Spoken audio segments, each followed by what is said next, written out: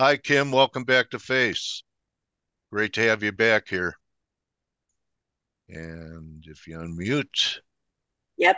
Can you hear me? there you are. Hi. Oh, hey, how are you? Happy New Good. Year. How are you?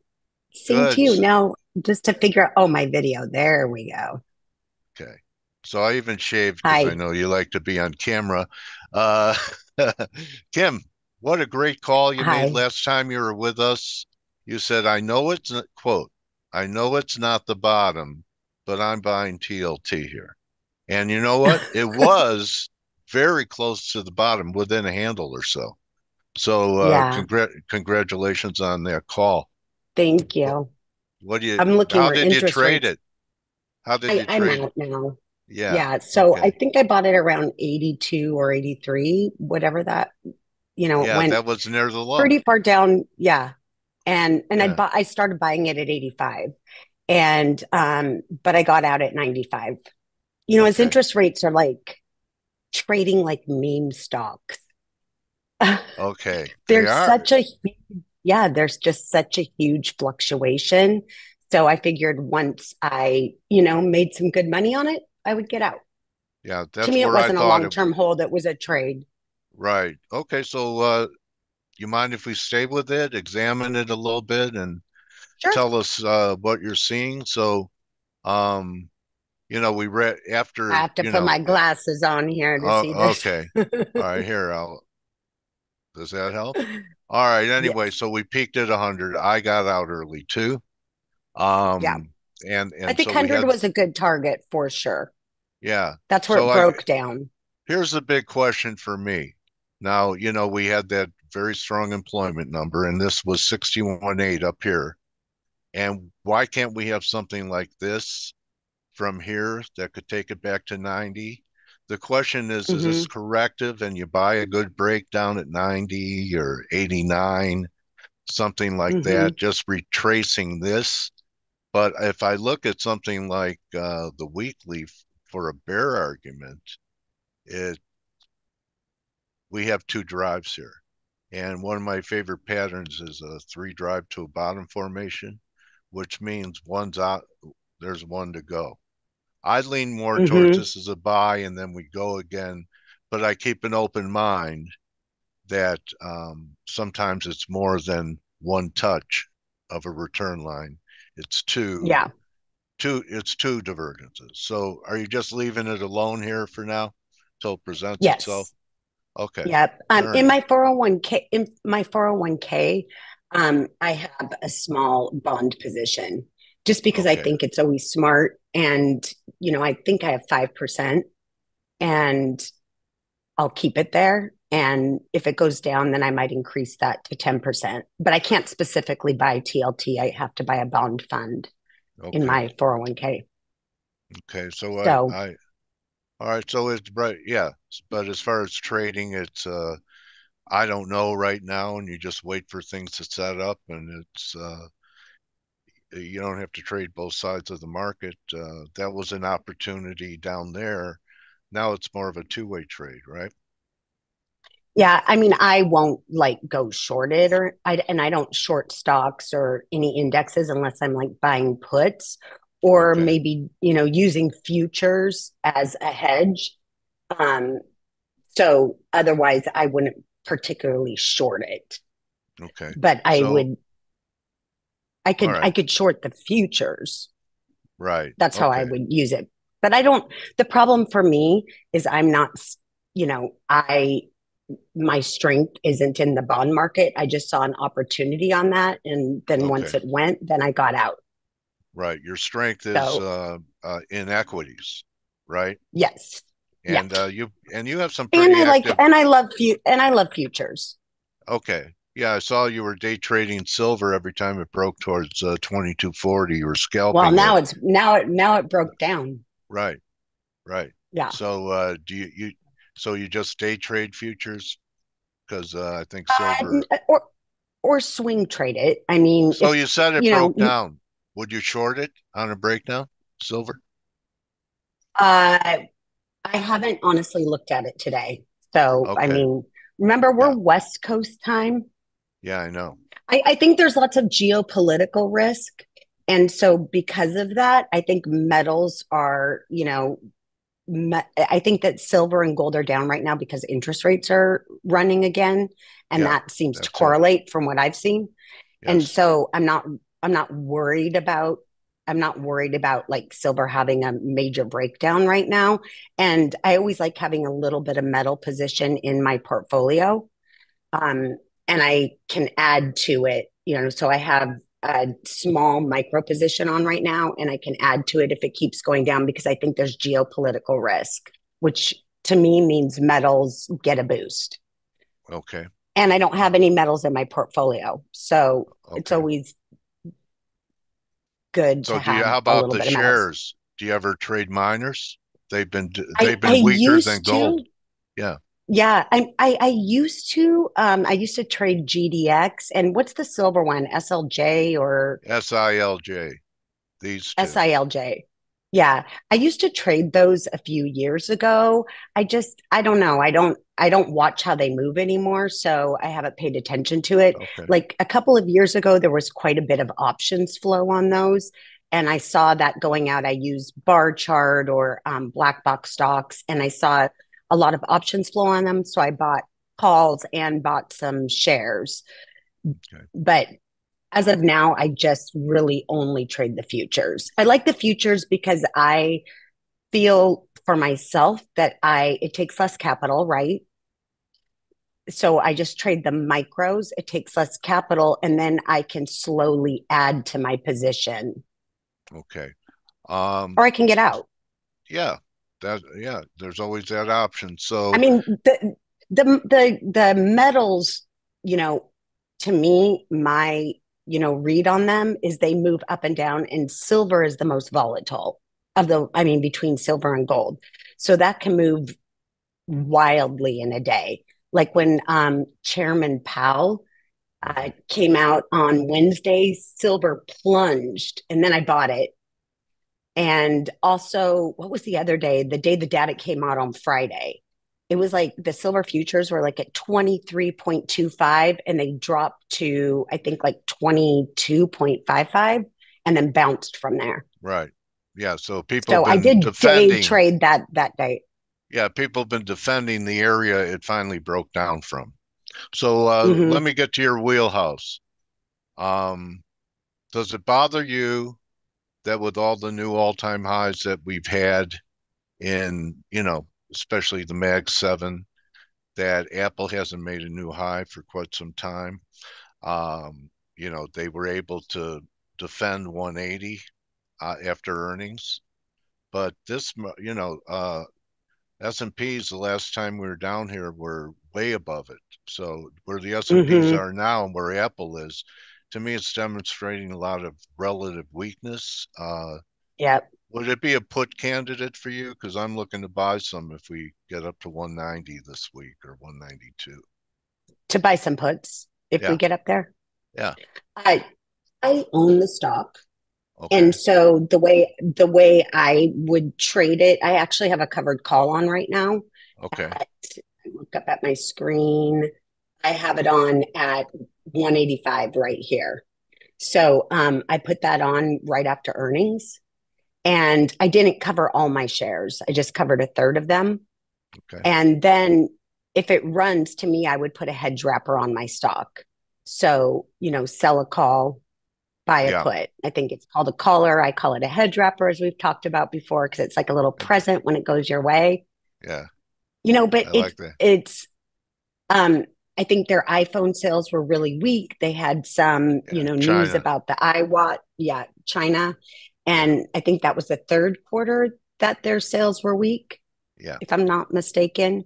And also they had the news on the iWatch where they pulled a bunch of those off the market because of some not copyright but trademark infringement. Was it trademark or oh yeah, with the blood oxygen right, um, app, which I yeah, love that app by the way. all right. I always like to see what my blood oxygen's at. Does it change when you're So trading? I Does it haven't paid change? attention. I haven't paid attention when I'm trading. That'd be a good thing to When you look put at, it, let wouldn't me it? And see the correlation. let's do an experiment. Put on 10 big S&Ps today and monitor your, your Yeah, blood yeah. oxygen. Well, Can I? I've told you my husband did that before with All the right. NQ. 10, All 10 right. of those, and that was a little stressful. So I should have checked it then. You know, I also gathered from your stream by some people that you repost that you think the market's pretty stretched up here. Yeah, Am I for right? sure. But but when Yeah. markets are stretched, I mean, They I can think keep we've all learned stretching. that they can Yeah. keep stretching. And so I have a small short position, through the futures on the small caps because they've been the weakest.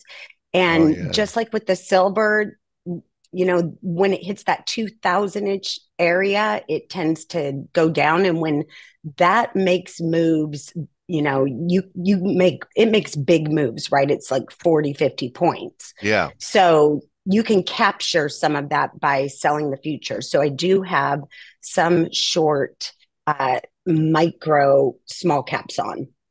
Okay. And the thing was is uh I was listening to Bloomberg, and a lot of their analysts were so bullish on small caps. It's like the rotation trade and the Yeah. S&P equal Pe weight is the thing that's going to go up, and the yeah. Russell. And I was like, Yeah. everyone's saying this. That feels not right. People So, saying it was going to double. Okay. But so yeah, once we had the breakout, it will not double as long as I just want to show you this. Tell me what you think. So it took all of the stock market strength that we've had since October for KRE just to get back to, if you look left, like all traders should, you'll see that this mm-hmm, was a major breakdown and this looks corrective. I don't think the mm-hmm, market gets an all clear unless we close back above this 52 level in the KRE, and I don't see it. It's got to hold 44. But this is a big part of the Russell. So if yep, this is in trouble, I think you have something with pullback in the Russell. So you ever trade the any ETFs on the regional banks or I don't. money No, centers? You have no view. Do you have a no. view on the financials? You're mainly tech.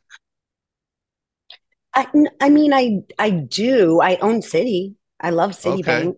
All right. And so, I mean, part of it is I actually, their relationship with Costco. So Costco is my biggest position. And I love using the Citi Card app. They have a brand new CEO.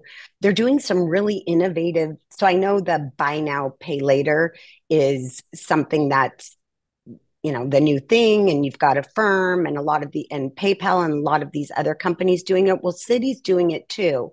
So for example, if I buy something at Costco, Citi will ask me on my Citibank card, do you want to do buy now pay later, essentially? And it'll show me all the things that I can put on buy now pay later after I've charged them. So it's not having you make that decision up front, and it's Oh, giving you 30 days to be able to do that, which I love. And if you're buying using your Citi card, the Costco Citi card, to make Costco purchases, there's no fee, no interest for, I think they'll let you go 4 months.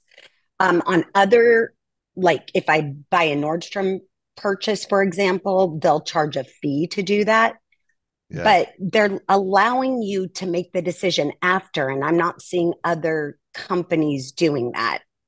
So they have this Okay. whole section on my Costco card, my Costco Citi, where I have like 10 items if I want to do buy now, pay later.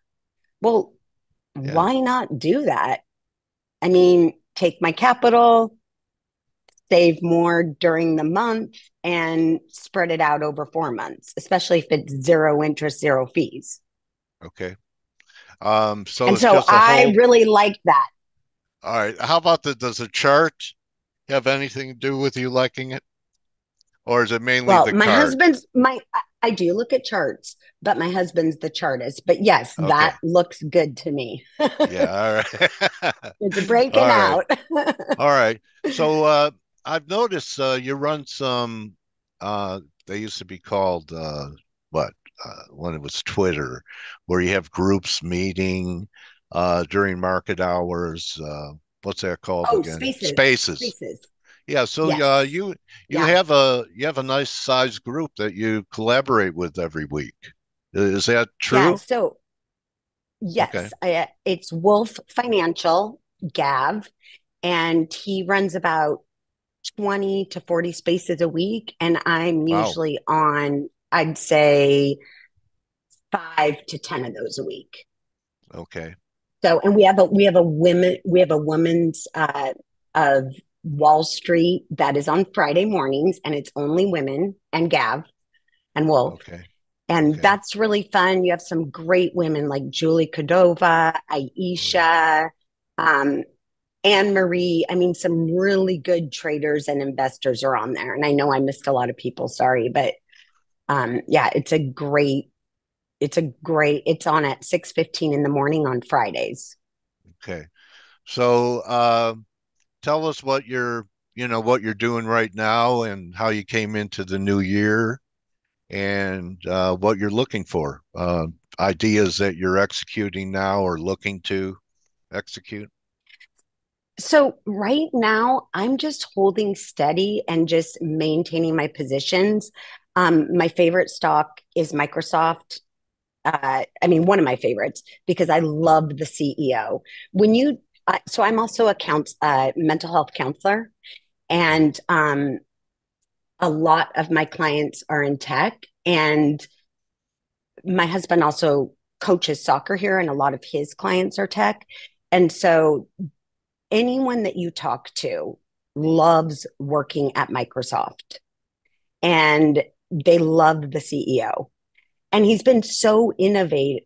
I remember in like 2015, Wall Street really disfavored, once Ballmer left and Yeah. Satya Nadella took over, Wall Street was really sour on their business model, moving away from the software, moving towards the cloud, because no one really knew what the cloud was at that time.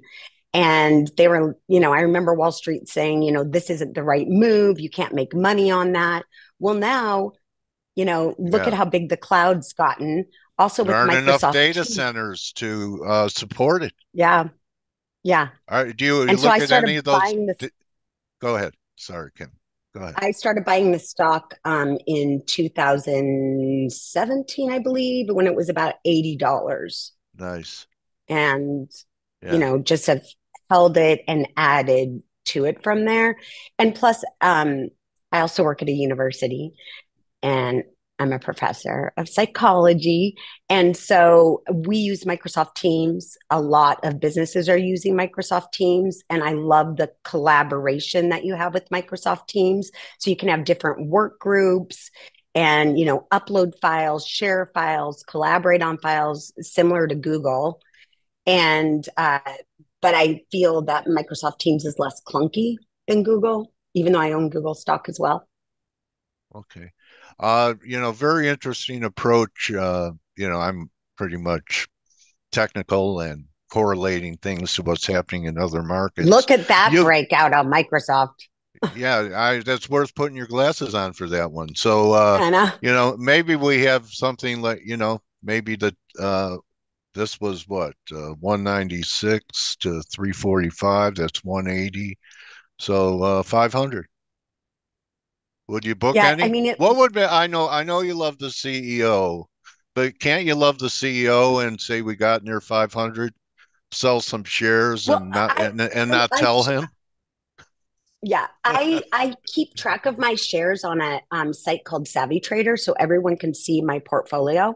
Oh, cool. Um, and it shows what you trade and it books it at the time that you post that trade. So if you like sell shares and you don't put it on there and the stock falls, it will look like you didn't make money on it, right? So you have to, go and book it right away. But everyone can see my portfolio and what I'm trading, except for options or futures. They don't have that on there. But Yeah, I did sell some shares at about 390. I sold yeah. about 20% of my position, which Oh, yeah. Okay. now Why? I'm regretting a little. Why? What I has felt like to it was what? I Huh? I just Microsoft has tended to pull back, and I'm just like, I've made a good profit. All right. Nothing, like you said, nothing wrong with trimming here. It was approaching $400. It wasn't I get breaking it. through. And All right. so I'm like, and then it did. It actually, at the time, that seemed like a smart move because it broke back down to 360, I believe. So if you look, there Okay. was that little point where it went up to 390 and then it broke back down again, Right here. probably like 2 months ago. Yeah.